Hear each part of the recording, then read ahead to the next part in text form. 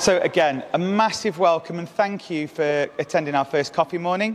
You know, as I said in the beginning, my commitment to you is to make sure that we are open and honest, communication with the things that you need to know. And I'm hoping that even in these 4 weeks that we've been back, you've seen that I've stuck by what I've said, and where I've promised something, I've done it, and where you've wanted to come in and you know, have things like this, I've done my best to facilitate them. This isn't just a one-off. This is a commitment to going forward, because I need your help. You know, it's only me. I need your support at home. I need your support throughout the year. So I would be foolish to not engage and make sure. So the topic for this one is looking at what the national curriculum is, how that leads into university, because I was aware from conversations with some parents that maybe no one's explained that, you know, that no one has said what we stand for, what it looks like. You know, you may have come from very different education systems, and you know, you like the Dove Green community, but you may be not sure what that actually looks like. So the easiest way is to start at that, explain what we stand for, explain how it looks, and then plot that all the way through to your son and daughter is going off to university. That is what I'm going to get through in the next 20 minutes. It is being recorded, so I will post that on for those parents that can't make it, and also for your reference, you know, if you miss something that I've said or you think, oh, I can't remember that, I want to post it, I want to have those videos. So just going through, this is what I'm going to cover, what the national curriculum is, what the subjects they have to study, how that mishmashes with the ministry standards, looking at what the terminology. You know, the national curriculum is full of little analogies and little short, you know, KS3 and NCFE. You know, we love them in education, those acronyms. So I want to, you know, burst through some of those so that you know what I'm talking about when I send these emails. And if there is ever a terminology that I use that you don't understand, call me on it. Message me and say, look, I'm not sure what that means. Because like I say, I would rather you ask me and have that conversation than you go away thinking or even worse, making your own bid up for it. So, and then looking at how we're going to choose subjects, and then how that goes into university entry. I know we're not there yet, but you know, I've been doing this for many years, so I wanted to share with you what I already know, what I can offer, what I know needs to happen, so that you can feel comfortable that knowing that the next 5 years are planned out in terms of how we grow that senior school. So this is a quote that resonates with me, and it talks about curriculum. And it says, curriculum should help children make deeper and fuller understanding of their own experiences. Right? I'm not one for just doing tests and learning something and regurgitating it. Nobody wants that. What you want is a curriculum that helps them see the world in a different way, that helps them make those connections. And yes, one part of that is assessment. It doesn't go away, but that's not the only part of it. It's so much more than that, and that's what I want the experiences to be at Dove Green. So this actually is the Key Stage 3 and 4 national curriculum. So I am required by the British schools overseas, so the BSO and the BSME, say that I should act here like there is a school in the UK. I should make sure that the provision, the subjects, the delivery method would enable you to take your son and daughter, go into the UK, and with some upheaval, because obviously you're moving country, they should be able to integrate in. So that is the first and foremost. When I'm looking at a decision, I'm thinking back to my childhood, I'm thinking to my nephews, I'm thinking to my friends and family in the UK. How would that stack up against what the offering for them is? Obviously here we have the ministry bits of Arabic, Islamic that we put alongside that, but at the core of it, it's like, I want to make sure that you're getting the offering. We are licensed by KHDA to deliver a UK national curriculum. That's what it is. So these are the subjects they have to do. And the thing to remember is it's not a year course. It's a 3-year course. So I've said to some parents that are worried about that maybe last year, you know, when they were in year 8, COVID happened and they weren't in the specialist, so they're behind in science or they're behind in English. It isn't the case, because we look at it over a 3-year block. So even me in computer science, they haven't studied computer science in 7 and 8 properly. But I can make that up. I can bring in those connections, and you'll see how I can do it in a second. It's all about objectives. It's all about these I can do statements across those 3 years. And it links between the different subjects that are here. We try and bring in real world links. So where there is a link to something happening now, we will make it. And I think the bit that I wanted to point out is that our curriculum is cyclic and not linear. So some curriculums, you learn a topic, you take the test, and that's it, and then you move on. You know, that's great, and I'm not going to ever slag off anybody else's curriculum. That's not how I think we learn. We have to continually revisit. So yes, you will repeat stuff into year 8 and into year 9, but you maybe look at that objective in a different way. So that's what I mean by that cyclic. So just because you weren't here in year 7 or year 8, just because they had a different teacher in year 7, year 8, that doesn't matter, because we're talking about monitoring over a 3-year cycle. So there is time built in to repeat, and where we realise that classes, you know, maybe half the class can't do that, we put our own interventions in. You know, I spoke to many of you in my email at the start. We started this year with intervention. We said, right, what did they get wrong in their progress tests at the end, and what can we do about it? So the maths and English and science, that's where they started their year. Now they're following these objectives and they're matching it in. Just to give you an idea of how that looks, this is for me, these are my objectives for computer science or computing over the 3 years. Right? So that is all, when I say that is all, that is what they have to do. So if I wanted to be a traditional curriculum, I could just teach these in one instance, test them and say, fine, we're done. But that's not what we do. I cover these over and over again over those 3 years, looking at them in different ways with different software, looking at them in different contexts. And that is what all of the subjects do. So I keep stressing this, don't worry about what's gone before. It will be repeated, it will be looked at, and it's the teacher's job to diagnose where there are gaps. We're an international school. We're going to have people joining us. Right? We have to be able to be flexible enough to build into our assessments, build into our planning to allow that. Yeah, that's probably the one biggest difference about, you know, home country to here. You know, my class, there was hardly any new people. I saw them for 5 years all the way through. Yeah, we didn't have to worry about students coming in. Yeah, it's a different context. That doesn't mean we can't plan in for it. It doesn't mean that we just ignore those. So just know that that's a plan. Okay, then moving on, at the end of this year, we move into our Key Stage 4. This is our IGCSE, GCSE year. This is the one, again, this is now a 2-year course. So this starts again, it's still cyclic. So if you're taking GCSE maths, you don't expect everybody to know everything from year 9. You start again. But it might be the pace at which you do that will obviously be faster. So you cover it quicker, and then you move forward on to that latter topics. For Arabic, if you are obviously Arab holder, you have to do Arabic all the way through. If you are a non-Arabic or Arabic B holder, you have the option to drop Arabic at the end of year 10. So you still have to study it for year 10, but at the end of year 10, you have that option to drop that. And some students that in my past have used that time to focus on another subject. Some of them do sort of maybe their mother tongue. You know, if they speak a language at home that we don't offer, then they can get an extra GCSE by following that, and the time they can do sort of a self-study module within that. So that's an option that we can offer.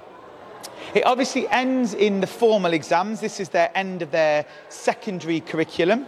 And there's 2 choices, 2 pathways. You either have the IGCSE, which are the international GCSEs, or you have GCSEs, which are the UK only qualifications.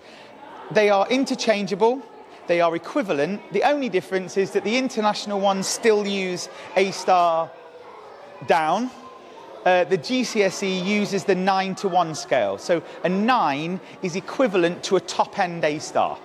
So at the moment, we have not made the decision on which ones we are doing, because that goes down to the exam board that we choose. Now, I haven't got a preference yet. This will be something that we will do with the team. The one I have used before is Pearson EdXL. That has both GCSEs and IGCSEs. It also leads nicely into the international A level. The resources are good. I'm familiar with it. The other one is AQA. That's the Oxford AQA group. At the moment, their resources are very good. They're very good for international. The downside to these is they run them on the UK times. So when you're having an exam, you have to sit them at the UK times. So if you've got an afternoon exam, that's a 5 o'clock start here. So when I did my invigilation last year, some of the exams I did were GCSEs. It's a very late start, whereas the EdXL normal, the IGCSEs, they're zoned. So they send a separate paper for this zone, the Middle East. So they're a 9 and a 1 start. So it all depends on, you know, what options they're looking at.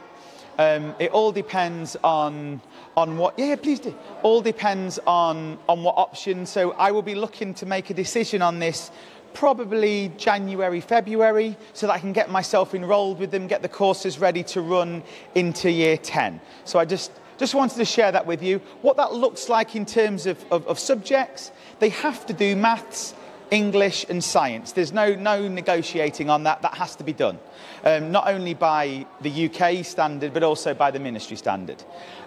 What I normally offer is I normally have language and literature in year 10, because there are still literature objectives that year 10, 11 have to cover.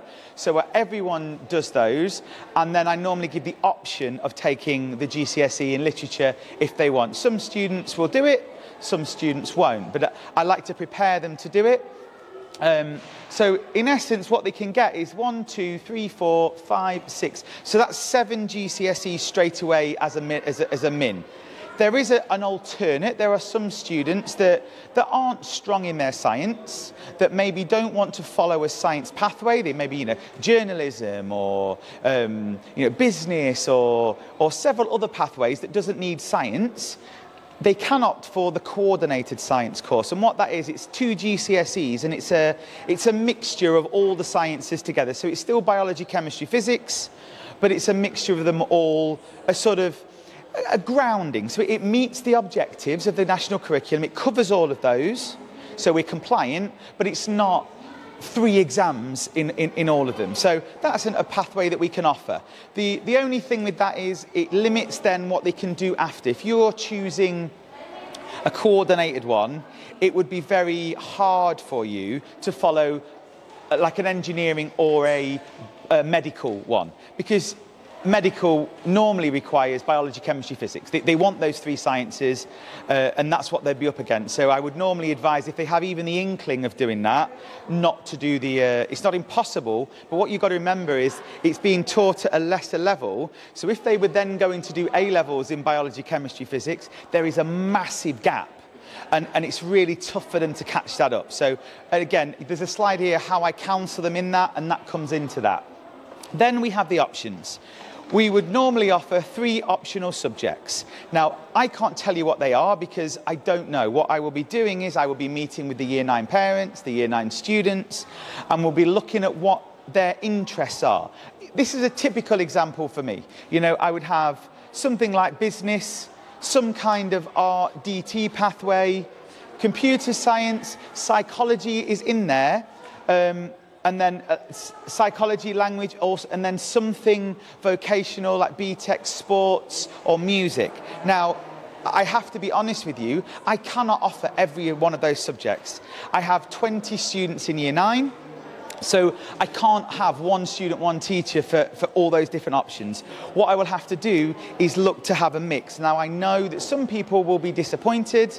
I'm just going to say it out now. I have to apologise in advance. It will not be the first choice for everyone, but there will be a pathway.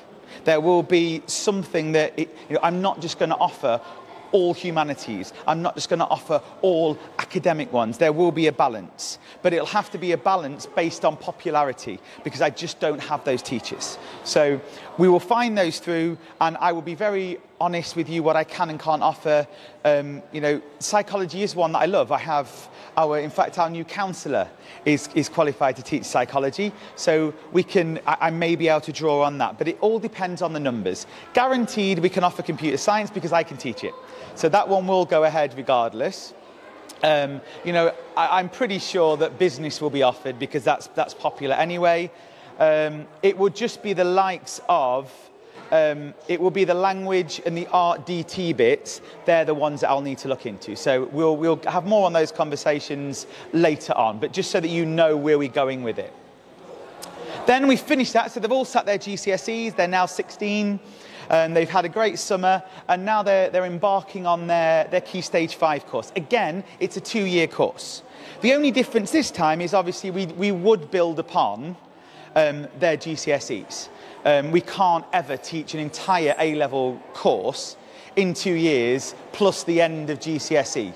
So that's why it's important that we make sure that we're doing the right A-levels, so that they've got that curriculum knowledge already. Quite often I'll give like pre-reading as well for this. So if they're going to choose biology, if they're going to choose something, lots of the teachers will put like a summer pack together for them. So if they know they're going to start the course, it's like, the pre-reading. Yeah, we'll give a few ideas, what you could read, what you could think about. Nothing intense, because they deserve a summer. They'll have studied their absolute backsides off. They will have been so focused. They deserve to have a break, but something to help them prepare in August before we start back. IAL is International A-Level. That's the course we'll probably look to do. If we do the EdXL one, they're modular. So I won't be following the Cambridge one. I know that. I don't like the Cambridge model. It doesn't tie in as well to the national curriculum as what the others do. The IAL is modular. So say for instance science, they will do 3 modules. Then they can sit 3 of those modules, and then they can sit them, build up their modules over the 2 years, and that then counts towards their A-level. So it's not relying on one fat exam at the end, which I quite like the idea of that over time they're studying, they're taking exams in, they're seeing what they do. They can always resit them. There's resit opportunities as well, but it means that they're clear where they are and they know what they need to get, and it never comes as a shock at the end as to what grade they're going to get, because they're building this up over the year.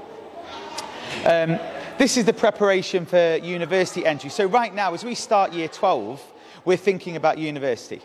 Right, we're thinking about, right, what is it? We don't need them to be rock solid on, they're not going to say, I want to be this, because I know no one in year 12 that could pick that. I wanted to be a computer programmer, game designer in year 12, and now I'm head of senior school. So it's about an avenue of what interests you, and yeah, it's like saying, right, what type is it? Are you interested in the social sciences? Are you interested in engineering? That's the sort of questions we'll be having. And again, on the next slide, I will show you how I go about that.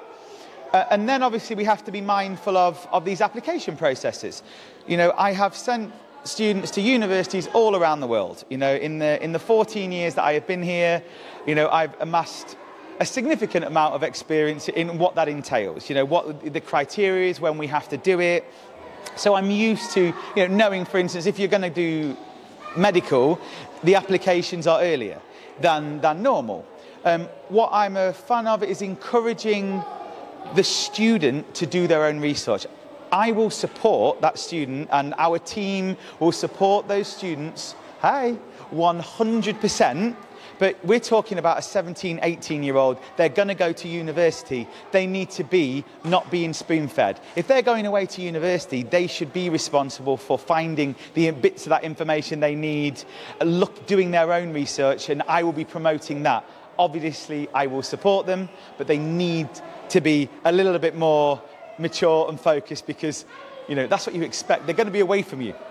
So, and then the US, obviously, they're different states, different criteria. Are they going for a scholarship? Are they not? All of those things we can support them on.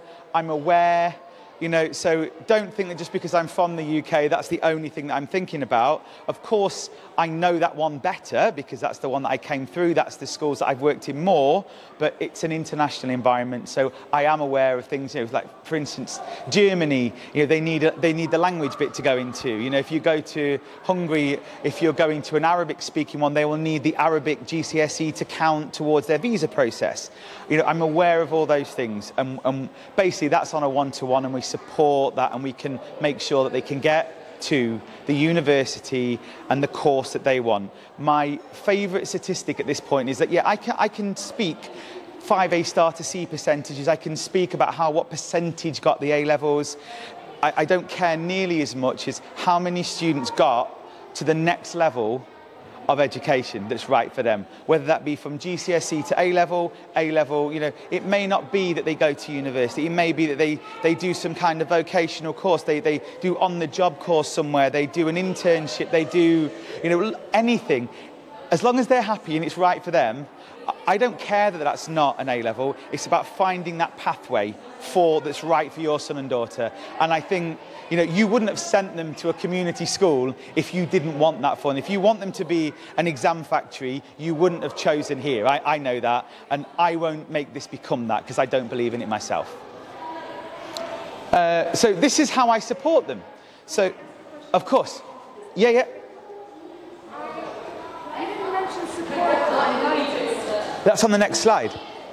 But there you said it's them who's going to choose. They have to make up their mind. So that's what I said. I said on the next slide, I'm going to tell you how I support them with that. So I was just talking about here, making sure that I add a little bit more autonomy. In year 11, it's going to be way more guided and supported with those choices. Into year 12 and 13, I'm trying to prepare them to go, is what my point. Not that I don't say it's your, and I stand back. So this should help you with that. So here, this is what I do. So in year 9 to 10, there's going to be meetings. Yeah, I'm going to be meeting with one-to-one with the families of every year 9. We're going to be talking about what it is interests you, what it is that you know, maybe have thought about as a career or thought about.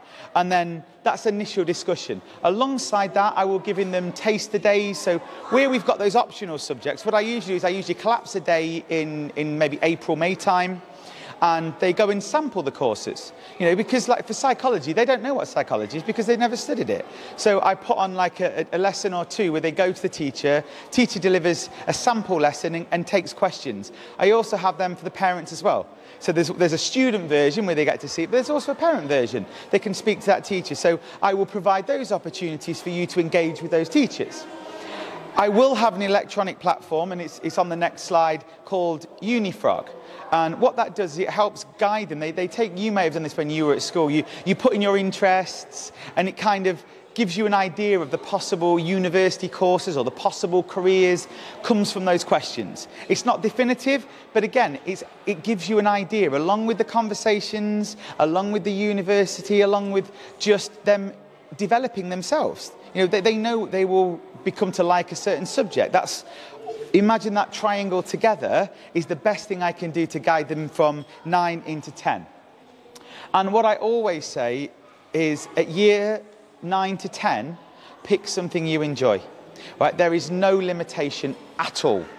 Right? I would rather you take something that you are going to get a high grade in because you enjoy it, than take something that your mum or dad wanted you to take that you're not 100% invested in.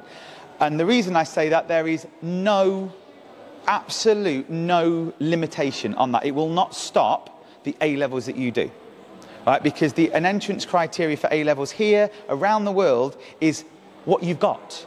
Yeah? The only caveat that I would say is the science. If you think you're going to follow a science pathway, don't take coordinated science. Right, that's the only one that's kind of limiting, and even then, if the student was adamant, you know, if they made a mistake, they'd studied it, they got an A star or a 9 in coordinated science, I would let them follow the discrete one because they made a bad choice, but they would have a lot of work to catch up.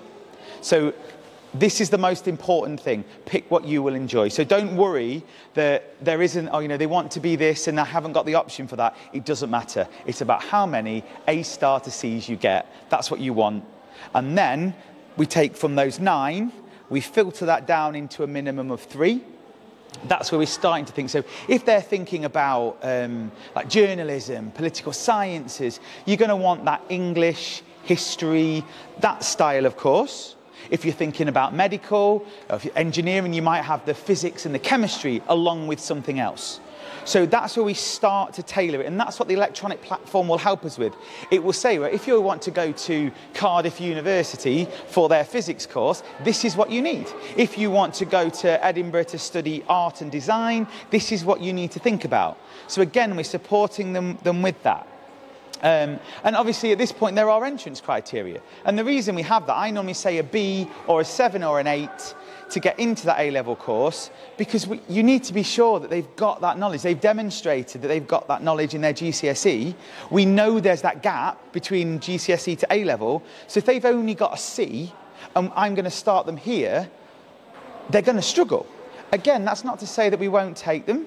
You know, if it's our own people, it might be that they have to do some resits. It might be they need to do some work over the summer. You know, I will facilitate that on a one-to-one basis. So don't feel that I'm not just going to write off somebody because they didn't get a high enough. There will always be there's always a way forward. There's always a pathway. It just might be not the one that they or you want. So that's what we have to look at on a case-by-case basis. And again, we then go into case stage 5. We're doing all that, but like I just said, it's still not 100% limiting, right? My A-level was in maths, computing, and Russian is what I did my A-levels in. I didn't get great A-levels in them, and I ended up going to do a degree in mathematics.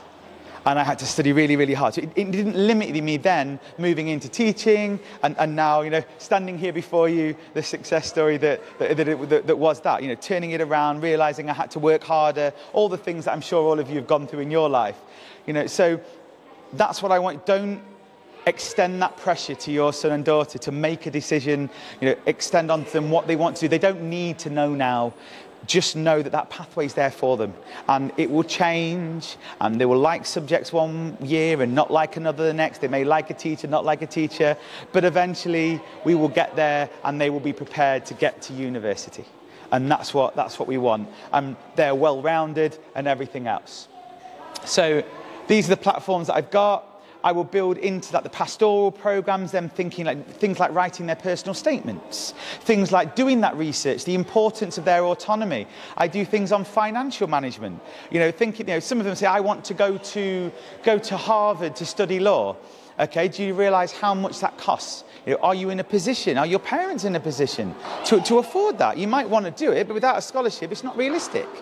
You know, so we build that in, and this is where we engage with you to have those discussions and say, you know, I couldn't go away to university because my father got made redundant when I was in A-levels. I was still working, so I stayed in my hometown and I went to university there.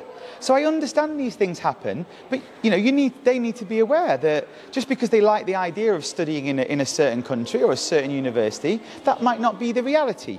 But we'll support them either way. I will have a UCAS link for the UK, so because we're a part of a BSO school, we'll have that accreditation. I will be able to offer, that's their university portal. So what I can do is I can get their choices like I'm in the UK. So you fill it in, we do it as a school, fill in their personal statement, choose the university courses they want, and it goes straight away to the UK, and it's like they're in the UK for university applications. That's the only one that I can do direct. Others, you have to join schemes. Like for Canada, they have a similar scheme, but it all depends on where their students are going. Now, we are a UK school, so you would expect me to have that at the core, but like I said before, I will support you wherever you're planning on sending your son and daughter. And then just think about this, it's not just, I like to put this, not just the grades, yeah? There are thousands of people around the world that are going to come out with 4 A's at A-level or 10 A's at GCSE. It's how do you make yourself stand out? And, you know, it's those things like the sports, like the activities that they can do. You know, for me, this one is amazing, the Duke of Edinburgh's International Award. And I will be offering that here in year 10. And what that is it's the one that does the camping in the desert. And they have to work as a team, and they have to do some service, and they have to, you know, plan their meals and be away from home for 2 nights and cook their own food and carry their own stuff.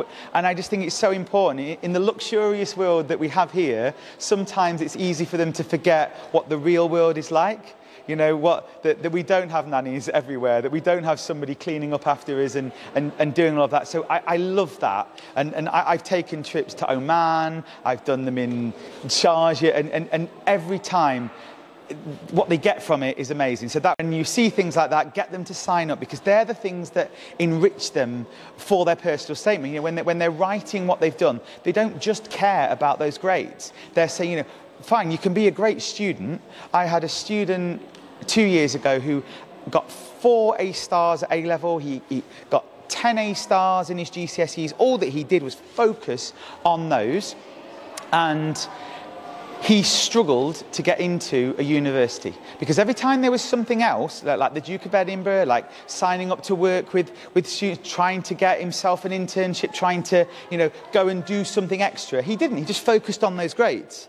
And what was coming back is that, yeah, you're academically brilliant, but the university was like, we've got millions of these, but we want someone that can do all of that, but also understands the importance of, you know, community involvement, understands that there's more to life than just your grade, you know. So, you know, that's what I would say to you. It's not just about that, it's about that whole experience.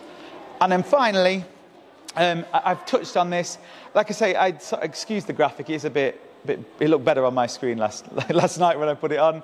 I'm about them having these discussions. You know, where they want to go to university can be about where you have family, you know, where the financial implications of that, homeschool status, supporting. If they were going to go fly around the world, who's going to be there to support them, take them to university? So it's about looking at their course in the place that is right for them and they feel happy they want to go, but also being mindful of the real world limitations that you face.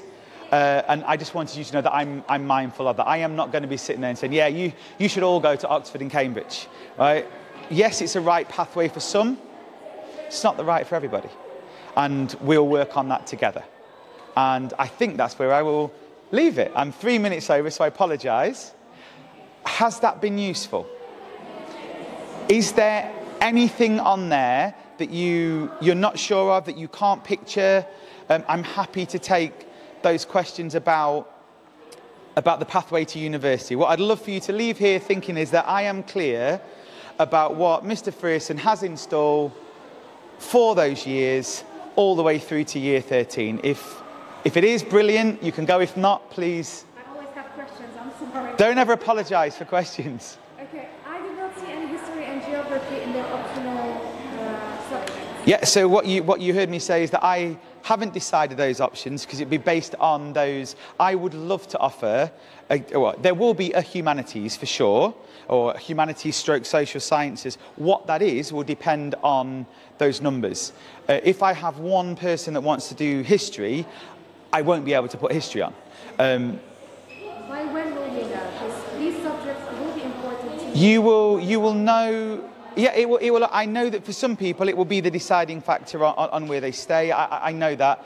We would know probably by... I normally do the surveys and things around sort of January, February. And because I have to start recruiting for those teachers in January, February. I then normally do a second at the end of February, March, before that spring break, is where I've got my sort of provisional idea of what I normally ask them all to do a survey, and then from that I can look at what is feasible, what I've got the staff for. So you would have a rough idea by then. It would never be set in stone because I might have an influx of people in term 3 for year 10 that want a different option. So I take it you've got to do what's right for you. At least one term. Yeah. So I think you would have to look at the end of term 2. And if if I can't tell you for definite of that subject, I won't lie. I would say I can't tell you for definite that will run. And at that point, I would, I wouldn't want to lose you, obviously. But I get that. I get that if that's the pathway you want to follow, then if I can offer it, I will. I don't want to lose anyone, but I just need to be honest that I know that I can't do it. It's a model of numbers versus staff. I can't I can't buy a teacher in for one student to deliver that course. And I think you would know that, the course fees wouldn't even cover their, one person wouldn't cover that. And unfortunately, it runs on a business model. I can't just do that. So if I can use them for something else, so this is why I look for, alternate subjects, look for secondary subjects. You know, Mr. Sane was supporting with science and art because that's her background. You know, I've got Mr. J supporting between the art and design because that's their background. So I will use those where I can, bring in teachers that have those multiple disciplines where they can. So like for me, mine's computing and maths. So I have multiple ones. You know, I can be flexible on there, but I'm limited on what I can deliver because I need to be about getting this sorted and leading the school and getting and fulfilling what I'm promising you here. So that's my honest answer to you. By the end of term 2, you know, that's where I would know very closely, and then it'd be up to you what decision you make for that. And when they sign up for their GCSEs at the grade, will it be possible at a later time to change school if they're not happy with? Yes, of course. You can always change. I've worked for international companies for a long time, and people would plan their return back home to move to a new country just before the GCSE. For sure. They said that they're locked in. Once they start GCSE, It's kind of locked in. There is an element of truth to it. What you're saying is that the GCSE course is a 2-year course. And although those objectives will be the same, so if you move from here back to the UK and study the same course, yes, you can do that, but there would be slight differences in the order because we personalise the order based on the students we've got in front of us. Even I would study here a different combination for computer science than I would when I did it in Wellington. So that's what they mean by locking in. What happens is if you move... The end of year 10 is normally okay. There are very few places that would take you in year 11. Like, for instance, I'll be honest with you, I wouldn't take a year 11 student in unless they'd come from a British school, they are studying exactly the same exam boards, and I've looked at their CAT profile and they are strong enough to do that catch up. So they would be my 3, you know. I cannot say no to admissions, you could very often for obvious reasons, but that would be one because my argument would be I can't meet their needs. I can't guarantee they're going to be successful. So that's it's the honest answer for that. So yes, it is normally a commitment for 2 years, and normally people either move in year 9 or year 11.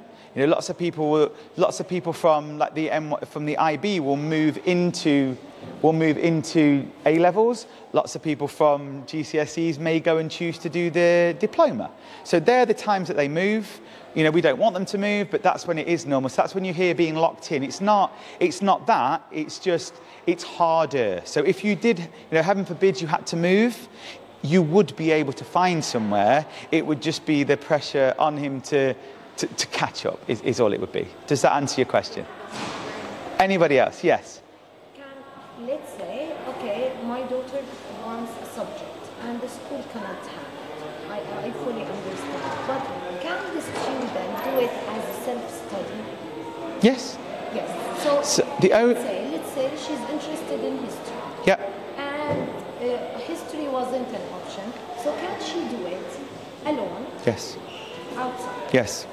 Is the answer to that. I mean, the only thing I would say with that is that the quality of her provision on that isn't there. But absolutely fine. When you sign up to the exam board, you can enter for multiple exams. I will initially be the exams officer. I would just have to say that if it's coursework, I'd verified the coursework. She wouldn't have the support on the drafts of those coursework. As long as you were happy with that, yeah, we could enter those in. That's not an issue. The only one that would be difficult is if it's a GCSE in a language that we don't have. So say you were offering, like German, for instance. German GCSE has an oral component. Somebody would need to be an examinable person, would need to be able to deliver that exam because I don't have anybody that can speak German to deliver it. So it might be that you would have to find someone that would be willing to do, but I could work with you on that. That's absolutely fine. Anything else? Yeah, I'm taking from different perspectives from my daughter. She very clever in the science, especially biology, but she doesn't have a vision of the career path she would like to go.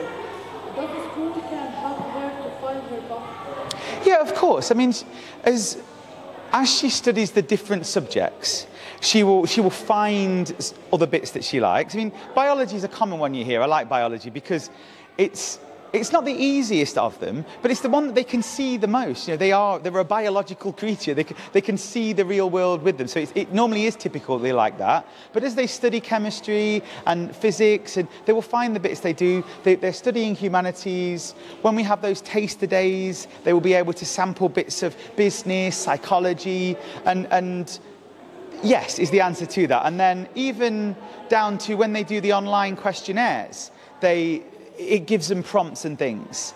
So they're able to find it. And like I say, they will find it themselves. You know, 100%. You know, I know of nobody that knew what they wanted. Or not nobody, that's the wrong word. Very few people know what they want at this point in time. You know, and that's it. So Personal experience, they are sure about what they want. In a subdivision or to study a specific career, you can change your mind. yes, exactly. Okay, but if you don't know what you would like to do, this is your Yeah. So what I would say is, if you still can't decide, what I always advise is that you take a non-committal approach to options. So, for instance, something like maths, biology, and business. Okay, right? You've got a bit of science, you've got your maths, and you've got your social science. That combination won't prevent you following anything else, as long as you get the decent marks in those. So that's what I would look at with them. It's like saying, yeah, if you're not sure what you want, great. Do you like these subjects? You know, a maths, geography and something, or English, history and something else. Those will not limit you. And as long as you're enjoying them, again, even at A-level, as long as you're enjoying them, that's what you want. That's the pathway they would follow through. Is that okay? Is there anything you want to say, or? Thank you so much. Thank you. The choice of the subject, I come from a university background. You go through students' applications.